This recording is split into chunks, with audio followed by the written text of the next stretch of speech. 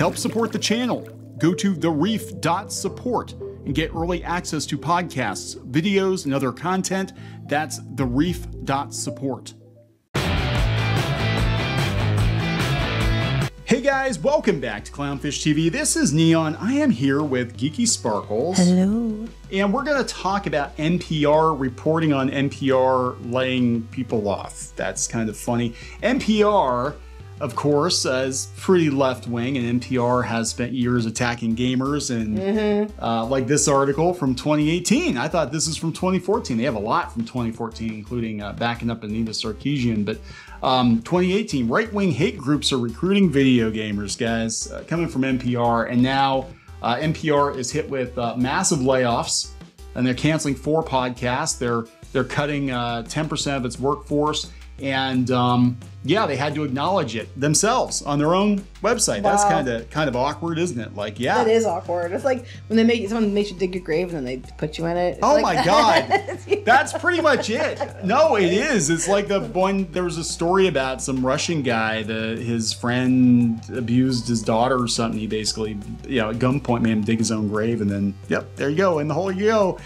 So yeah, they dug their own hole. A lot of these media outlets dug their own holes. And in the case of NPR, like, I understand the ad revenue is drying up, but they're mostly listener supported, and they're not getting as much support as they used to get. So let's talk about this. Before we get into it any further, please subscribe for more pop culture news, views, and rants, guys. Almost 300,000 subs. Thank you so much for the support. Greatly appreciated. Yeah, so we've been covering the implosion of mainstream media, and we're going to see a quickening. I think we're going to see a lot of outlets now. I do believe NPR will be around for years to come, but it's going to be leaner and meaner, and it might have to be more center if it's going to survive. Well, I don't know if it'll be around for many more years, but we'll see. You can be the positive one for this one. But, they just had to lay a bunch of people off, and they had to cancel podcasts, which is weird because podcasts are actually doing pretty good right now. Podcast rates are good. So when I see people like, oh, we had to lay off podcasting, I'm like, that's like one of the last things you should be cutting at this point. But okay. So we'll go out to Fox News because they're just giddy that this is happening. Then we'll go out to NPR, just kind of reading its own obituary. But yes, let's not forget that NPR really went in pretty hard against gamers back in, every year from 2014. I was going to say, what do you mean back when? Yeah, NPR hit with massive layoffs, cancels 4 podcasts.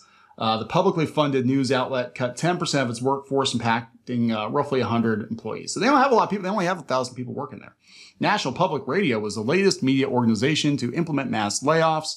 NPR itself, how awkward. NPR itself confirmed Thursday it had cut 10% of its workforce on Thursday, impacting roughly 100 employees, adding it tends to roll back the workforce from 1,200 to a little over 1,000, the largest reduction in staff since the 2008 recession. Hey, I hate to break it to you, but we're at the beginning of something that's going to look a lot like that, especially in tech, especially with media.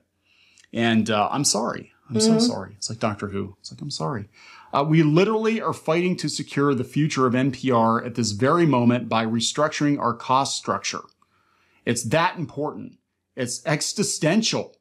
NPR, wow, that's worse than just laying off 10% of your people. NPR chief executive John Lansing told NPR's media correspondent David Flickenfolks.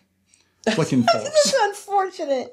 I'm sorry. The liberal outlet also halted several podcasts. Invisibilia, Louder Than a Riot. Oh my God. Rough Translation, and Everyone and Their Mom.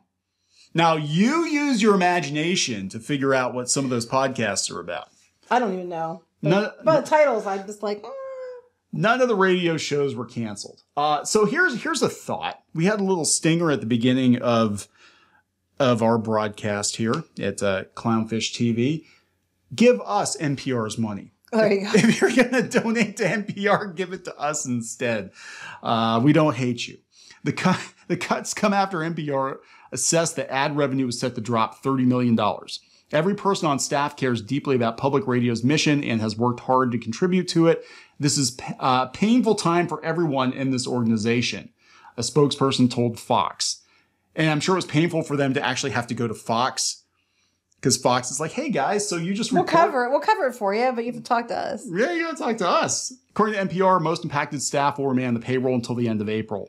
The Washington Post reported that Lansing, and Washington Post, which is going to be up for sale, and they're laying people off too, reported that Lansing signaled NPR management to work with its charitable foundation to seek more funding if a deficit continues to widen. So even with the layoffs, they're trying to look for a plan B.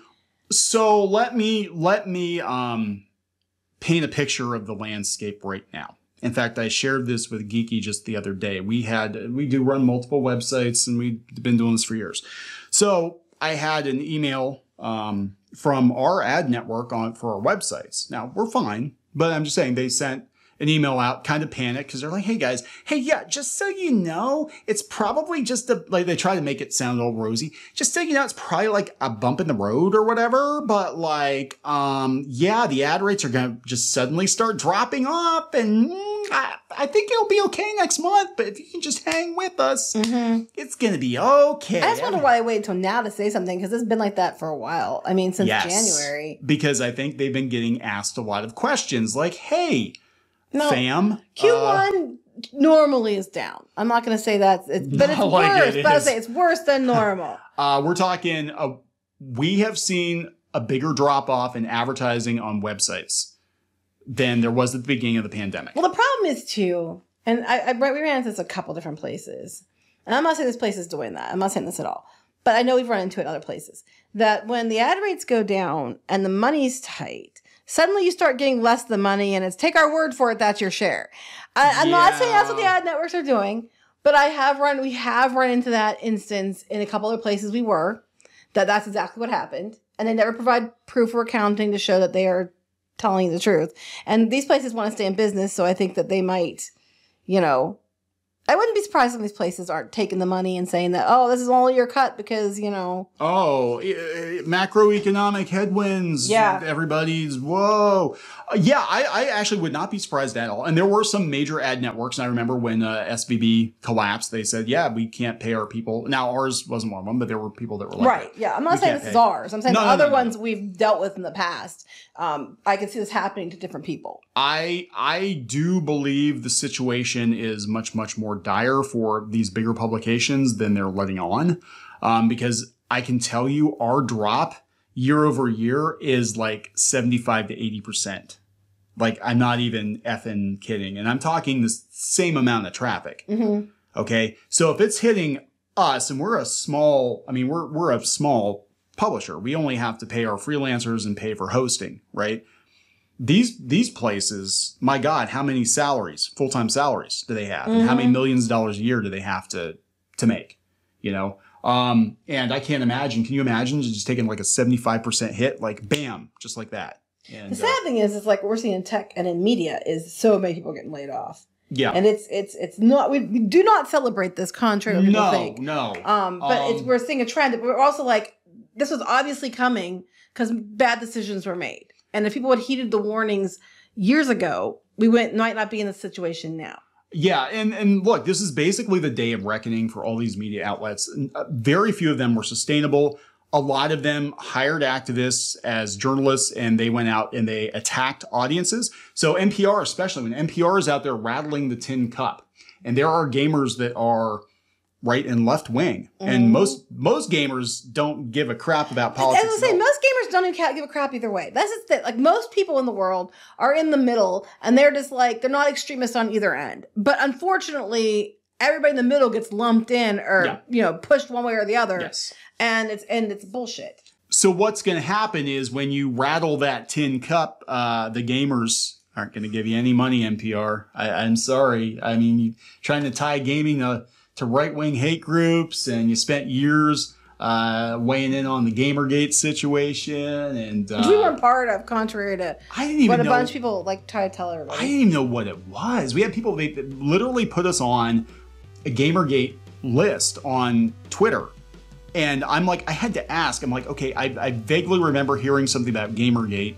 And then I had to have somebody like try to fill me in on what Gamergate actually was. And it's like, even to this day, like nobody can agree on what the actual thing was. But a lot of these media outlets have been trying to bring it back because, clicks, and it was good for business.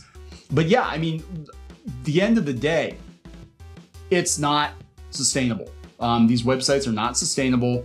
And I just think media is just laying people off like crazy. Because it wasn't necessary to have 55,000 different blogs all saying the same damn thing in lockstep. And we're starting to see that. These companies that own like 20 blogs are like, do we really need 5 different pop culture sites? And do we really need like 6 different video game sites? But you have these sites that aren't sticking to what they're supposed to be about either. Like, Kotaku, for example, is supposed to be about gaming and tips and tricks and all that. They even said it on their top of their name. Yeah. And then they're out there doing political hot takes all the time. Yeah. And they're trying to shame people politically one way or the other with their people aren't there for that. It's because they could afford to. Because they can't afford to. They haven't been able to for a while. They thought the money wasn't going to run out. And the money is running out. The time is running out. And, we'll see. Time's up. Time's up. Time's up for a lot of the media. We'll see where things are at. I think this is going to be a massive reshuffle. I think in 2 or 3 years, everything is going to be different. So we'll see. We'll see. We're going to wrap this up. Yep. Please subscribe for more pop culture news, views, and rants, guys. We'll talk later. Bye.